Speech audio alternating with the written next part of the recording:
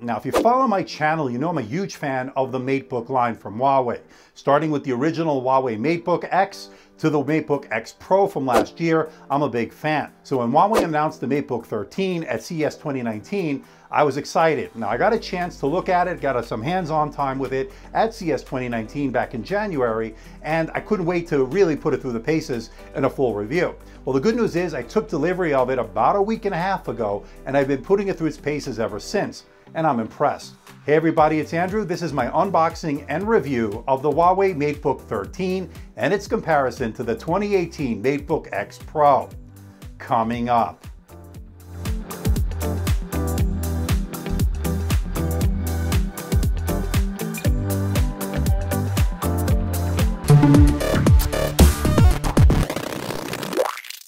Want to see more videos like this? Well, why not hit that subscribe button and make sure you hit that notification icon. This way you'll be alerted every time I post a new video.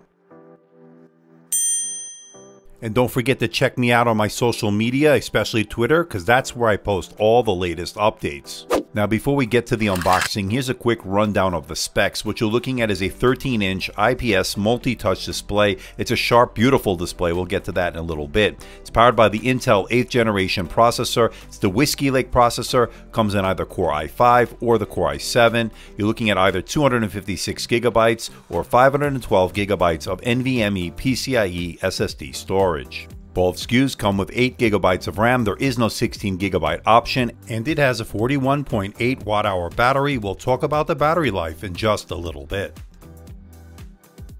Pricing starts at $999 for the Core i5 model and $1299 for the Core i7 model, which also features an MX150 GPU. That's the one I went with. But enough with the specs. Let's find out what you get inside the box. Let's open it up. Now, this comes in a pretty nondescript brown box, which is in direct contrast to the really premium packaging of the MateBook X Pro. I thought that was kind of interesting. Now, I love the fact they give you the Huawei MateDock 2 at no additional cost. It gives you an additional USB-C port, a VGA port, and an HDMI port. And on the other side, you get a USB-A port. That's all good. You get your USB-C cable and, of course, the USB-C power adapter. It's a 65-watt charger. We'll talk about battery life in just a little bit. And you get some documentation and warranty information as well. Holding the unit for the first time, it's very premium, very high-end, very reminiscent, of course, to the Huawei MateBook X Pro. It also has that space gray color that I absolutely love. And just like the MateBook X Pro, the build and construction is excellent. Today's video is brought to you by Video Converter by Wondershare, the ultimate conversion tool that is a must-have for any content creator here on YouTube. Now, as you know, I produce a lot of videos here on my channel, and what you probably don't know is that I have to convert certain file formats in terms of video from one format to another, and that could be a big pain in you know what. And that's where Video Converter comes in. It's really easy. Let me show you. The first step is to pick the file you want to convert. I'm going to do an MOV, which was produced on my Mac, so I can play it on my iPhone. That's an MP4. So I'm going to go from an MOV to an MP4. Once you select it and hit convert, it does its magic. It's simple, fast, and very efficient. And once it's done, go to the Converted tab, hit the file you want, and you're ready to go. It's that simple. And not only can you convert from MOV to MP4, you could do WebM to MP4, TS to MP4, MP4 to MPEG, AVI to MOV. I think you get the picture. It's available for both Windows and Mac, and it comes in at a great price. Head on over to videoconverter.wondershare.com for more information and where you could download it. Again, this is the must-have tool for video conversion. To get it in at a lesser price, there are some compromises. You're going to notice in the ports there are only 2 USB-C 3.1 Gen 2 ports. There are no Thunderbolt 3 ports as you'd get with the Huawei MateBook X Pro. And you could also see the difference in size as well as color. As you can see, it's a little different shade of space gray. And there's a difference in display sizes. You're looking at a 13.9 inch in the MateBook X Pro, whereas the MateBook 13 has a 13-inch display, slightly lower resolution as well. And as you can see, the MateBook 13 has a smaller footprint than the MateBook X Pro. And you get quad stereo speakers on the MateBook X Pro. You get dual speakers on the bottom on the MateBook 13. Those are the key differences so far.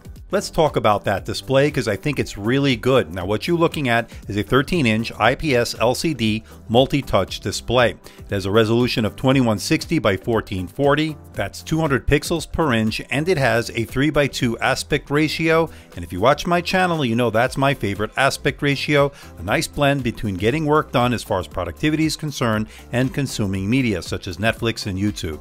You're looking at some really deep blacks, some very vibrant colors, and it's a somewhat bright display, but not quite as bright as the Huawei MateBook X Pro.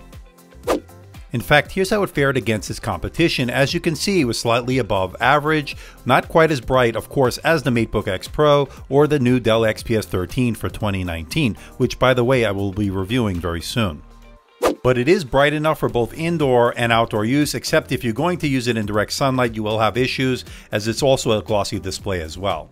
And here it is next to the Huawei MateBook X Pro. As you can see, the display on the MateBook X Pro is slightly bigger, has a sharper resolution, and it definitely gets brighter. But I have to say that the Huawei MateBook 13 and its display is no slouch in its own right. It did very well in all those categories. It's a very sharp display which covers the color gamut really well. At 122% sRGB, this may be a good choice for those creative professionals out there who use the display for videography and for photography. And just like the MateBook X Pro, this has some really slim bezels, but this takes it one step further. They were able to put a webcam on the display, unlike the MateBook X Pro, which gave you that chin cam by the keyboard. So this is the front-facing camera on the Huawei MateBook 13. It's good for Skype, good for video conferencing. It's not bad. The camera is a 720p, 30 frames per second in terms of video. It's good. I have no complaints. I mean, I've seen worse, that's for sure.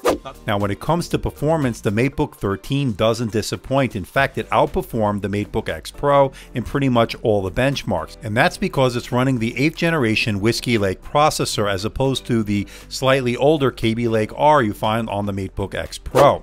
Now, having said that, even with 8 GB of RAM, you're still getting better performance out of the MateBook 13. That's impressive. Now, I have the MateBook 13 Core i7 with the NVIDIA GeForce MX 150 GPU, 2 GB of video memory. This is the 25-watt variant. That's a slightly better performance than you'd get, say, from the MateBook X Pro, which had this slightly slower 10-watt variant of the MX 150. Interesting results.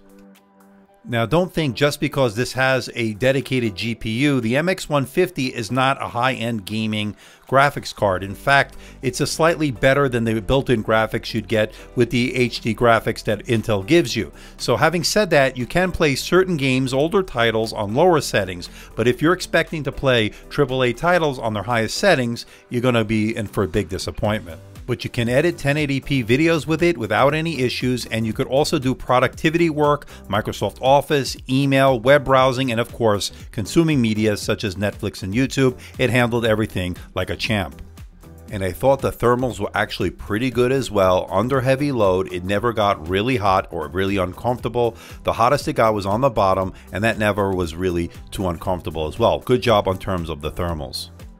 Okay, so let's talk about what's user upgradable. But something that's not user upgradable is the RAM, and you're only limited to 8 GB of RAM. As I stated, there is no 16 GB option. Now, you can get 16 GB with the MateBook X Pro. That's not available here.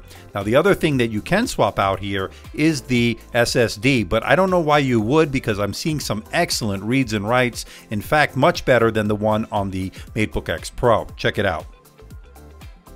Now, you also can change out the Wi-Fi card if you so choose, although I'm getting very good uploads and downloads with the card installed. There are two fans in the Huawei MateBook 13, one for the CPU and one for the GPU, and they're 8,000 RPM. And that's faster than your typical fan, but they're not too loud either, so that's good news, and it does do a good job in terms of cooling this laptop. And you will notice the two speakers on the bottom, which get pretty loud and actually sound really good. Just not as good as those quad speakers on the MateBook X Pro. Let's hear the comparison. I remember the feel of the air touch my skin. Am I real? 'Cause I felt something leave from within. I feel empty. Have I got nothing left to give? Am I living? 'Cause I only felt alive with him. Driving in the night, the hood down. It's when I feel alive when no one's around.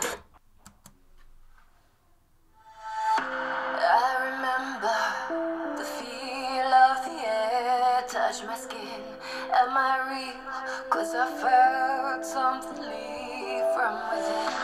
I feel empty, have I got nothing left to give? Am I living?